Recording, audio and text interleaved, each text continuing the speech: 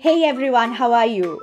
DocHipo just launched a new minimalist UI that focuses on creating a fun user experience. In today's video, I'm going to walk you through the changes and show you the brand new UI of DocHipo. Let's get started. While the previous sign-up interface was nice and clean, this one is fun. The white background creates a super clean minimalist look and the trendy illustration adds some fun. The sign-up form is also bigger in size to improve the user experience here. Once you sign up, you get to this verification form, which earlier used to look like this. The interface for updating company information also got a facelift with a colorful illustration, while it used to be a traditional form interface earlier. Once you complete these steps and reach the application interface, there have been some significant changes. The first thing you will notice is the minimalist approach. The earlier interface had two shades of blue to frame the templates library. The new one uses a more neutral color palette with illustrations to add a little pop of colors. In terms of functionalities, the template categories got some updates here. Earlier, you could see the document types in the left panel. To make this more user-friendly, the new UI groups document types as business essentials, general purpose, web banner, and social graphics.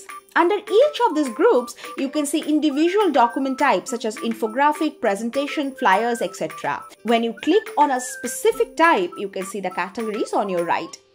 This not only makes the template library more organized, but also makes it easier to introduce more types of document templates in the future without cluttering up the experience here. Here also, you will notice that the blue got replaced with a neutral color to create a cleaner look and offer more focus on the templates. Grouping the documents this way helped us bring in a cool functionality as well. Previously, if you wanted to create a social graphic on a blank canvas, you would have to first select the canvas, then choose the size. With the new interface, all social graphics and web banners are categorized by platform. So all you have to do is to select the kind of social graphic you want to create and you will have the right canvas size automatically. Isn't that cool? There's a bunch of new features in the document editor as well. Let's see. Once you select a template, you can name it for better identification. The interface remains almost similar with a tiny new addition. You can now see the document type clearly on top while choosing a template and making it your own. In the editor, the blue frame has been removed in favor of a cleaner look, but that's not all. The widget panel got completely revamped with addition of some fun colors here.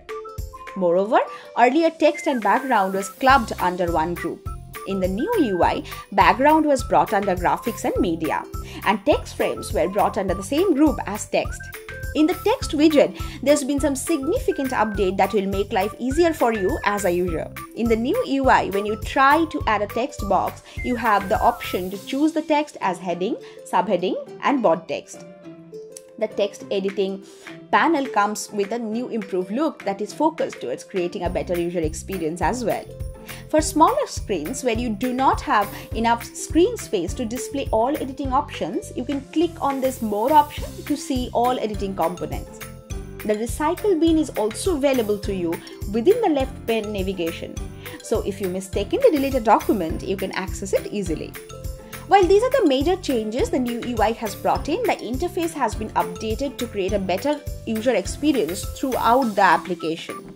Sign into your DocHipo account today to explore these fun changes. If you are yet to sign up to DocHipo, create your free account and start creating stunning documents today.